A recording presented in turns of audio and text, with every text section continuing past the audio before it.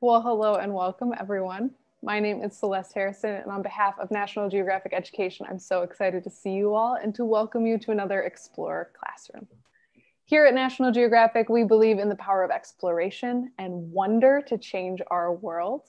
These Explorer Classroom events connect students from all around the world with our National Geographic Explorers for short lessons and extended Q&As.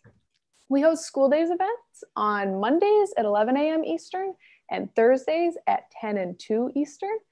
And we team up with our friends at the Mott Foundation for these special after-school events. I want to start this afternoon by wishing everyone a very happy Geography Awareness Week. And today I'm excited to introduce you all to Alex Tait. Alex holds the position of the geographer at the National Geographic Society. And a geographer's job is all about maps. So Alex heads the Map Policy Committee for National Geographic and develops mapping resources with the National Geographic Labs.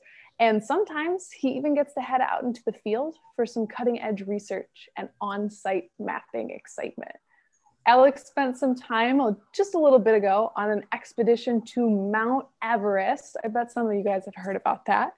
He's going to talk to us all about that amazing experience, mapping the world's highest mountain. But before we get to that, I want to acknowledge that we're joined by a bunch of cool students up on screen with us, and we have hundreds and hundreds more of you watching along on YouTube. We are so excited to have you all here today.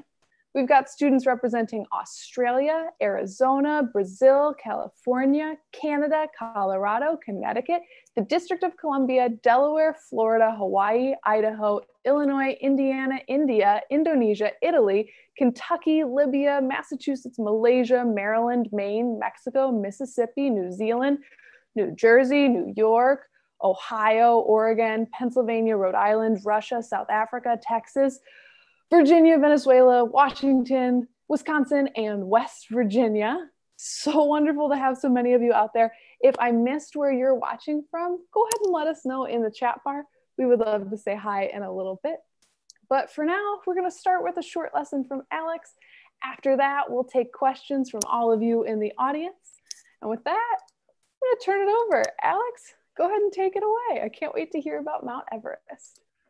Great. Thank you, Celeste. And welcome, everybody. I'm really excited to be able to talk to you today. And this is Geography Awareness Week. And geography is all about understanding where things are, knowing where they are and why they are where they are. And one of the most important tools for understanding the world and understanding where things are is the map. And I'm going to talk about maps, but in particular, I'm going to be talking about making maps of Mount Everest, collecting data, collecting information about Mount Everest and putting it into a map. So I'm going to share my screen so I can show you some of the things that I got to do and show you some things about maps and how you make maps.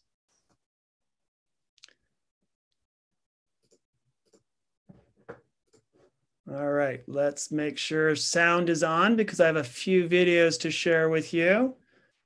Are we looking okay, Celeste? It's looking pretty good, Alex. All right. So first of all, I want to show you where I got to go, which was an amazing place almost at the other side of the world from where I live in Maryland in the United States. This is Mount Everest, the tallest mountain in the world. And you can see it's a land of snow and ice and rocks. It's the highest mountain range in the world and the highest mountain in the world. So this is a mountain. This is a photograph of a mountain.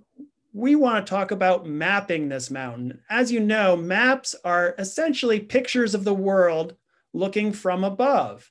And this is a picture of the part of the world where Mount Everest is in Asia, in a country called Nepal, actually on the border of Nepal and China, and they share the mountain.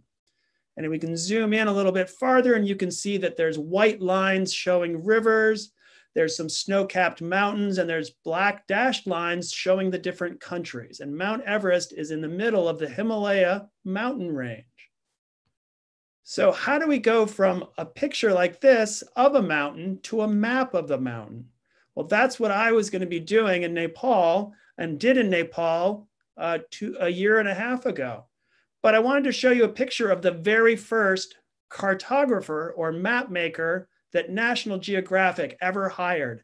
And this is way back 100 years ago in 1914. And this is Albert Bumstead, and he was mapping in the Andes, which is another mountain range, very big one in South America. And you can see he's looking over a map table, and he's using pen and ink to draw the map of the different river valleys and mountains in the Andes. So he was actually using pen and ink on paper. We don't do that today. I love to be able to show you what we're doing as map makers in 2019. We're using very complicated computers and electronic devices to capture information, but it's really the same thing. We're mapping the world through different tools, whether it's pen and ink on paper or a digital camera like this. So National Geographic has worked on mapping Mount Everest before. This is one of my predecessors. He's a cartographer or map maker named Brad Washburn, and he made a beautiful map looking at Mount Everest from above. And again, you can see this is a map showing snow and rock that's very similar to the snow and rock you saw in the photograph, but looked at from above. So a year and a half ago, that's me. I got to go to Nepal and work on a mapping expedition. I was part of a big group doing all sorts of science in Nepal. People were studying biology. They were studying the plants and animals in the high mountains. Some of my colleagues were looking for the highest plants and the highest animals that live anywhere in the world. Some of my other colleagues and friends were looking at the snow and ice and how fast it's melting in the high mountains. So this is our big group. We had all sorts of scientists, and we also had climbers that helped us work in the high mountains. And this is base camp at Mount Everest. This is where we lived for 6 weeks. So I lived in a tent for 6 weeks while I was doing my work. And a lot of times it wasn't that cold. So some days we got to sit out in the sunshine and it was maybe 35 degrees, maybe 5 degrees Celsius. Other times it was really cold, well below freezing. And it wasn't always fun and games. We had to look out for things like this. This is an avalanche coming off the mountain. Is it going to make it all the way? That we saw coming across the glacier towards our camp. It was very exciting and it's very dangerous. You don't want to be under an avalanche like that. One of the other things we had to contend with was getting sick at base camp. So this is me. I had to spend 5 days going all the way down to a village to get better after getting sick. So there were other things that you had to worry about, not just your work. But we did a lot of mapping work. And this is my friend, Chris. He's mapping using a mini helicopter called a drone. So he's controlling it from handheld controls. And many of you may have seen one of these, or maybe even used one. This one has a very advanced camera so that we can map using the drone. And this is a video showing what the picture of base camp looks like from the drone. So this is the drone flying over base camp. And you can see all the different tents. Most of those are for climbers that are going to climb Mount Everest. And you can see some of the tents are very big, like that white one there, and they have very comfortable accommodations. So that's me doing some work with my digital camera. And you can see I got some help. There are some dogs that live at base camp. And you can see right below me is one of the dogs that was helping me that day. He was keeping me company. So I want to give you a few pictures of what we get from the mapping work we do. You can see all these little dots are recording the tents and the glacier where we were at base camp. So we also worked with helicopters and mapping from helicopters. So I want to give you the feeling of what it was like for my friends that were on the helicopter mapping the glaciers at Mount Everest.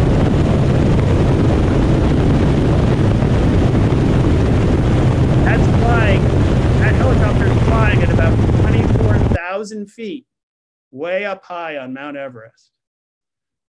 And it's taking pictures like this. So you can see that this picture from above is sort of halfway between a photograph and a map. And we converted this into maps of all the different tents and where the glaciers were and the ice. And you can see the difference between rocks and ice here in this photograph. And we built all these different photographs, over 32,000 photographs, into a big map of the entire glacier. And some of the data we collected looks like this when you put it into a picture. So this is a three-dimensional model of the glacier. And that was also collected from the helicopter. So there's my friend Chris. He's showing how our drone mapping works to some of the kids that were in the village nearby to Mount Everest. So I thought I'd be able to show you one of the drones that we use, which I have right here. And so this is a drone for mapping, and we can put a battery in it, and we can extend the legs and arms for a drone. And this is one of the drones we actually used on Mount Everest to do some of the photo mapping last year. So that's all about mapping at Mount Everest, lots of technology and tools, but it's all about creating maps that we can then use to understand what it looks like in areas like that. So thank you for your attention, and I'm going to go ahead and stop sharing, and we can talk. Oh, Alex, that was absolutely amazing. I can't believe it was 32,000 photos that went into that map. So cool. Thank you for all of that work. Thank you for sharing it with us today. And for everyone out there, if you've got questions, it's the best time of the day. It's question time. Send them to us, please. You can use that YouTube chat bar. I know you've all already found it. I can see everything you're doing in there. Send us your questions and let us know who's asking so we can give your students a shout out. Please don't spam us though. Again, we're recording everything you send. Just send your questions once, please.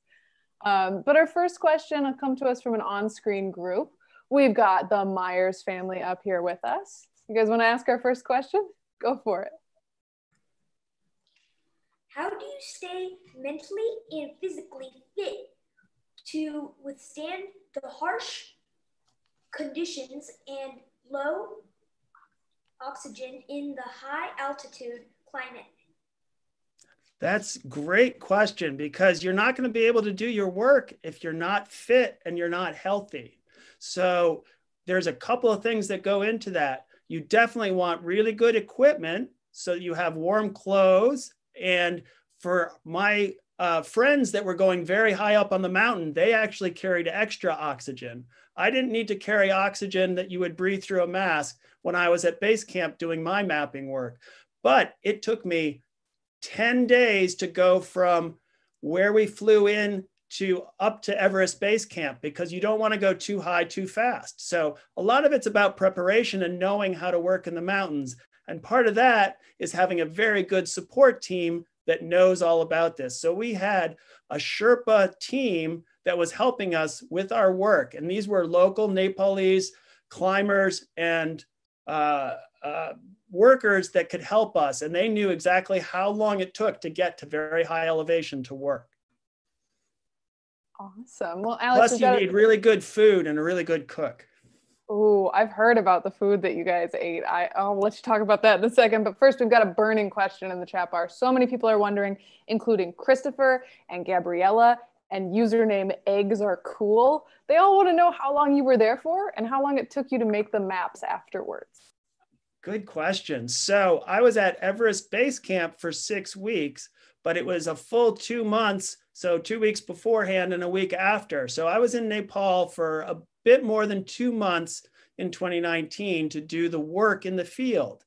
Then we bring all those photographs that are on hard drives or on computers, we bring them all back to the lab in Maryland in the United States to process all those photographs and make maps from them.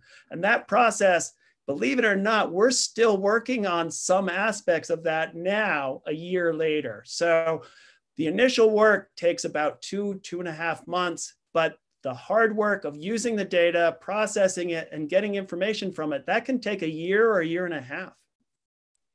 Wow. All right, well, let's go to Samson and Jude for our next question. Go for it, folks. They asked. Okay, go, Samson. So, Alex, did you bring special tools like hiking sticks? We did. We brought a lot of special tools for walking around on the glacier and for climbing the glacier up high on the mountain. So we had special walking sticks for just walking on the rocks and the snow, but we also had ice axes. And ice axes are for walking on very steep glaciers. In case you slip, the ice axe is something that can hold you onto the mountain. We also had a very important team of Sherpa climbers and guides that set up ropes on the very dangerous parts so that you were attached to a rope in case you slipped and fell, and the rope would catch you. So we had a lot of special equipment for climbing and moving around the mountain that wasn't the mapping equipment. And you saw some of the mapping equipment was very elaborate, but we also had to have the climbing and hiking equipment to be safe in the mountains.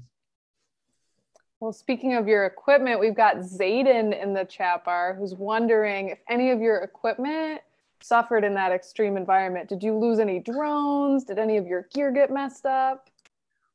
So we lost 2 drones. One of our drone pilots was actually on our media team. So he was using one of his drones, not my drone, thankfully. He was using his drone to do photographs and videos of the team at work.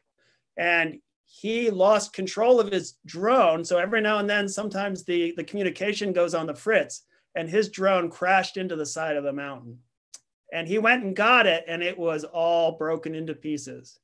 So he lost 1 drone and he got a replacement. And then the replacement drone flew into a crevasse. So he lost 2 drones. So yes, you have to be aware that sometimes the equipment doesn't always work just the way you want to. What a way to go, though, if you had to pick, right? If you're gonna lose a drone into a crevasse on Mount Everest, is a pretty epic way to lose it. Well, Alex, we've got another really popular question. We've got a lot of people asking if avalanches were common and if anybody got hurt while you were on Everest. So they are common and nobody got hurt, which is very good for our year. There have been avalanches that have killed people. So it is something you need to be very aware of. But I would say that on average, we would see one every 2 or 3 days, like the one I showed in that video. And mostly they were across. Everest Base Camp is in an area that's relatively safe from avalanches. That's why it's located where it is. And you have to make sure that when the sun warms up the ice, you're not walking under a cliff that has ice up above that may fall off. So you have to be very knowledgeable about the mountain. And this is where our Sherpa guides come in. They know how the mountain is going to behave at different times of the day. And a lot of the climbing happens in the dark. You actually climb a lot of the mountain in the dark when the ice is frozen and isn't going to be avalanching. So cool. Well, let's go to Alex L for a question. Go for it. So, how do they map? So, yeah, how do you map when there's snow and leaves? Yeah, how do you map those times? That's a really good question. Sometimes there's things that are in the way of getting a good map from photographs. So there can be snow, there can be trees with lots of leaves on them, there can be clouds. Well, there are tools that allow us to see through clouds. So you've probably heard of something called radar. And radar is radiation that will go through the clouds, bounce off the earth, and go back to the sensor on the helicopter. So you can see through the clouds, or you can see through the leaves of the trees because you have a beam of light that bounces down to the ground, and some of it gets reflected by the leaves and some of it gets reflected by the ground. So really good equipment will allow you to see through some of those things. We've got a related question in the chat bar. We've got Aiden wondering what the very most difficult part of mapping is. Other than things getting in your way, what are some other challenges, Alex? One of the most difficult parts of mapping and one of the most challenging parts is knowing how accurate your map is. When you take a photograph, it actually gets distorted by the angles of the light that are reaching the camera. It's pretty complex, but things can be recorded not quite in the right place. And so one of the most challenging parts of mapping is to make corrections and adjustments so that we know exactly where in the world that photograph is located. And we use a grid system of lines called latitude and longitude to be able to record exactly where things are. And getting that as accurate as possible is a big challenge. Very cool. All right, well, we've got Mr. Seymour's Afternoon Explorers who are wondering if cell phones work on Mount Everest. And did you use yours? Did you take any pictures while you were up there? I took a lot of pictures. It was really an adventure and an expedition of a lifetime for me. I've always wanted to go to the Himalaya mountains, and I got to go on this expedition. So yes, I took lots of photographs. There was not cell coverage at base camp. So your cell phone didn't work as a phone at base camp, but some very entrepreneurial Nepali workers set up internet at base camp. So they had a satellite hookup. So satellite phones and satellite hookups to the internet did work. And so we paid to get internet access. So I could do email and do Skype and WhatsApp phone calls. But the cell phones didn't work, but you could get calls out, which is really amazing because you're way out up on this mountain and you can have connection. But that's recent. That's probably in the last 5 years, 10 years, maybe. Before that, you couldn't communicate. Awesome. Well, we've got Kathy wondering how high up you were and how high up you started. Where did you start your climbing and your mapping and all your work? So when we went as a team, we flew from the United States to the capital of Nepal called Kathmandu, which is at about almost 5,000 feet, about 1,300 meters. So it's similar to the height of Denver, Colorado, for example. From Kathmandu, we then flew to a little town in the mountains below Everest called Lukla, which is at about 10 or 11,000 feet, about 3,500 meters. And that's more like Breckenridge ski area in Colorado. That's like up near the top of a mountain in Colorado. And from there, we then hiked another 7,000 or 8,000 feet up to Everest Base Camp at 5,300 meters, which is about 19,000 feet. So higher than any mountain in the United States other than Denali in Alaska. So Everest Base Camp is just a little bit lower than the summit of the highest mountain in North America. And then my friends who went way high on the mountain, they got all the way up to 8,400 meters. They got 400 meters below the top of Mount Everest to set up a weather station. So they were the ones that got highest on the mountain on our team. Very cool. Well, let's take a question from the Soriano family. Go for it. Did you spend 49 days at Mount Everest? I spent 6 weeks. So how many days is 6 weeks? So I was 6 weeks at base camp. So that's about 42 days, but it took me a week to hike up to base camp. So you're about right. 49, 50 days I was up in the mountains doing my work. That is awesome. We've got an LMS class who are wondering what different technologies are affected by weather in an extreme place like Mount Everest, specifically like LiDAR, radar, your drones. How does weather impact your mapping? So it impacted it in a couple of ways, as you might imagine. So if the weather was really, well, for example, if we had really high winds, we couldn't fly our drones. The drones won't stay stable in really high winds, and we risked having them crash, and we didn't want to lose the drone. So high winds are a problem. Dense clouds, you can't see. The drone work we were doing is with photographs, and you can't photograph through the clouds. So those are definitely issues. The other thing that happened halfway through our work is we got a snowstorm. And so the whole area of base camp was covered in snow.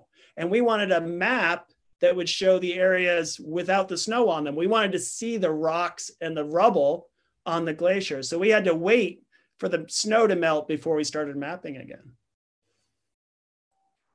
Awesome. Well, let's take a question from the Willett family. Go for it, folks. Can drones fly higher than helicopters to make maps? That's a good question. So the drones can fly just as high as the helicopters on Mount Everest, which is amazing. The air gets very thin, and the helicopters and the drones, their blades need to actually catch some air. Even though you think air doesn't have any weight to it, it's got some substance to it, and the propellers have to catch the rotors have to catch the air. And so the drones can, and the helicopters can get just about the same height, 25,000 feet, and even higher in special cases. But there's a special kind of helicopter. There's only one special kind of helicopter that can fly that high. So in some ways, the drones can go higher. Very cool. Well, we've got Juliet wondering what the coldest weather was while you were there. And we've got Cece who's wondering if anyone on the team got frostbite. Good question. So we were actually at Everest Base Camp in January on a reconnaissance trip before we took our spring trip in April and May to do the mapping. So it was much colder in January.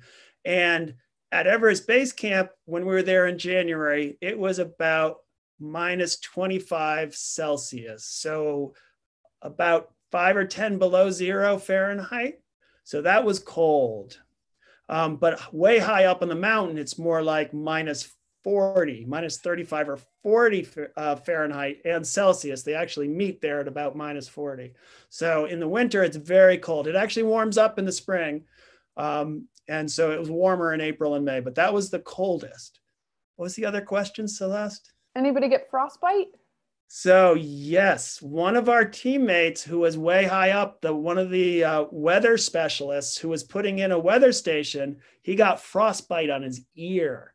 So fortunately, it wasn't too bad. And once it warmed up, it just blistered and then healed. But you can actually lose a part of your ear if it gets really frozen. Ooh. Definitely wear your hats this winter, I guess. We can learn from that. We've got Jacob in the chat bar who's heard a lot about the work and a lot about the challenges. And he's wondering, did you have any fun while you were on Mount Everest? Oh, yes, it was a lot of fun. It was a lot of hard work. And some days I would wake up and I'd be so tired. I just want to take a little bit of a break, and I'd have to go out and haul my LiDAR camera on my shoulder up and down the very treacherous hills. But there was a lot of fun. We had a lot of camaraderie. So a lot of good friends that I made on the science team. And we got to talk with lots of people, most of whom were there to climb the mountain or to help people climb the mountain. So I had a wonderful conversation. I was walking through somebody's camp, trying to be as polite as possible. And one of the older Sherpa guides, one of the Nepali guides, came out, and I was a little concerned that he was going to tell me that he didn't want me walking through his camp. But no, he came up with a cup of tea. And he and I sat down for a half-hour conversation, and he had been guiding on the mountain for 30 years. And so he was telling me stories about what it was like there 30 years ago when there were far fewer people, and it was a lot more challenging to climb the mountain and to be there in the high mountains. Awesome. Well, we've got the Hefner family here with us. Do you guys want to ask a question? Hi, we were curious, who has access to the pictures that you took, and how is it benefiting the map community? So there's a couple of different types of pictures that we took. Obviously, we took photos of what we were doing and the people, and National Geographic owns those and uses those to teach and to talk about the mountain and the trip. But all the photographs that we took to make the maps, those are already being used by scientists, and we're releasing the mapping data and the photographs that we use to create the maps to the science community so that they can study the high mountain environment. And they are looking at things like the changes to the glaciers, because the glaciers are retreating, they're getting smaller. And that's a concern for the high mountain communities that rely on the glaciers for water. And then the biologists are looking for plants in the photos. They want to see where the plants are. So a lot of that is going freely to the science community. And then a lot of the photographs you're going to see in National Geographic resources on the education library and other places. There's quite a few videos, I think. I bet there's links to them somewhere. There sure are. Check out the event guide for this very Explorer Classroom episode. Shaya in the chat bar has kind of the exact opposite question of Jacob. Shaya is wondering, was there anything boring about Mount Everest? Wow. Well, mostly it wasn't boring, but I've got to say that there were some mornings, like I said, where I woke up and I sort of wanted to be able to take a shower. And there's no shower at Everest Base Camp. So I was 5 weeks without a shower. So yeah, I got bored of not being able to take a shower. That's fair. Another fun question from the chat bar. Is there a bedtime and a wake-up call on Mount Everest? It's more like, can you make yourself stay awake because you're so tired from all the work, and any work you do at 18,000 feet makes you much more tired. So there was no strict bedtime, but there was breakfast time. And if you missed breakfast time, then you didn't get the good breakfast. You just had to eat cold leftovers. So that's what got you up in the morning, was knowing that there was hot drinks and good food for breakfast. Awesome. We've got Kaya wondering what the most challenging map you've ever made is. So this was probably the most challenging work I've ever had to do, to collect the data to make maps. So I'd say this was definitely the hardest work I've ever done for collecting the data. Everything from working with my teammates who did the helicopter work to working with my friend Chris. He and I were at base camp for 6 weeks. So that's the hardest data collection I've done. The most difficult map. So I've done some maps, 3D mountain maps for National Geographic magazine. And there's one map that I made actually of a mountain in the United States called Mount Washington in New Hampshire. And in many ways, that map was very difficult to make because it was going in National Geographic magazine. And we had 12 different rounds of edits and changes to the maps. So I had to make that map 12 times. Oh, doing the same homework 12 times. Ooh. It was a good map at the end. I bet it was beautiful. Yeah, I bet you're exactly right. Well, we've got Natalie wondering, what's on your bucket list, Alex? What do you want to map next? Well, I love mapping mountains. So I got to go to the Himalaya, which is the highest mountain range in the world. But I would love to go to South America and do some mapping in the Andes, especially way down at the tip of South America. There's a place called Patagonia, which has some beautiful mountains coming out of the glaciers. And I'd love to go down there and do some mapping. I've never been that far down in South America. So that's on my bucket list for sure. Love that. And Alex, as all of these young explorers head out and maybe start making their own maps, do you have any advice for that? Absolutely. So there's a couple ways you can do it. And I always think that starting with pencil and paper and mapping your neighborhood and things that you see, that's a great way to go. But also explore digital tools for mapping. You can record your locations on your phone as you walk around and put them on a map. So there's lots of different ways to do mapping, but the tools are really, just different ways of doing the same thing, which is to record information that you see in the world and then try to understand it through a map, which is a picture of the world. That's awesome. And Alex, do you have any general advice from the National Geographic geographer to all of our students out there watching today? I always like to tell people to not just think like a geographer, which is to try and understand the world around you, but see the world as a geographer. When you see something and you're like, why is that there? Think about, why is it there? Why are there trees of this kind? Why are there pine trees here and oak trees somewhere else? Or why did they build all the houses here and not somewhere else? So there's lots of questions you can ask. Look at the world and ask questions about it. I absolutely love that. What cool advice. Well, thank you so much, of course, to Alex, but also to our friends at the Mott Foundation for their support on this awesome event series. Thank you to all of you for coming to today's event. I want to wish everyone a happy Native American Heritage Month and a very happy Geography Awareness Week.